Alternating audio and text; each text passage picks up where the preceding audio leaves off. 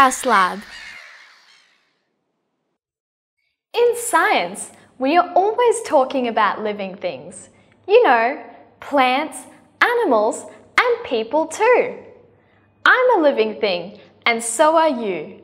But sometimes it's more difficult to tell if something is a living thing. We can tell if something's a living thing by looking at its needs and characteristics. All living things need air, water, and food. Many animals get their air, water, and food the same way. Some aquatic animals, like fish, get the air they need using special body parts called gills. Plants need air, water, and food too. They take in air through their leaves and water through underground roots. Plants don't eat food, they make it.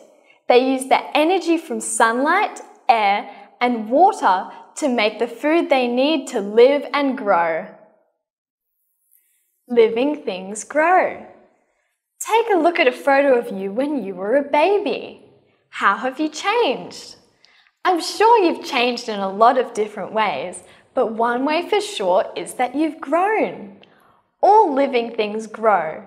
And when they grow, they get taller and heavier. Newborn kittens grow into adult cats. A tiny oak seedling will grow into a giant oak tree. Living things reproduce. This means they have young. Sea turtles will lay eggs from which baby turtles will hatch.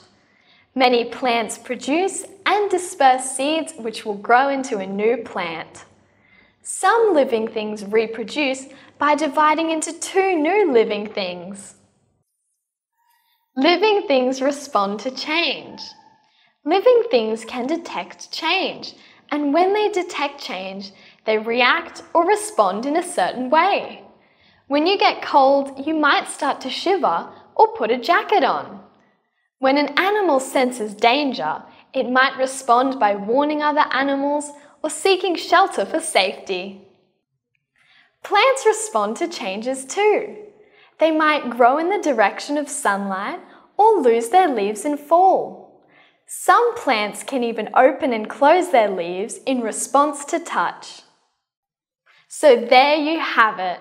If you see something that needs air, food, and water, reproduces and responds to change, you can be sure it's a living thing. Okay, let's see if you can decide if something is a living thing or a non-living thing. Let's try some easy ones. Is a lion a living thing? A lion needs air, water, and food. It reproduces and it responds to change. If you said a lion's a living thing, you're spot on. What about clouds? Are they living things? Clouds don't need food, air, or water. They may get bigger on cloudy days, but clouds don't grow. They don't reproduce or respond to change. Clouds are non-living things. What about fire? Its flames dance about and get bigger when you add more fuel. But is it living? Fire doesn't need food or water. It doesn't reproduce or grow either. If you said fire is non-living, you're right. And finally, what about a mimosa plant? It won't survive without getting the air, water, and sunlight it needs to make food. It grows and reproduces and responds to touch by closing its leaves. Mimosas are definitely living things.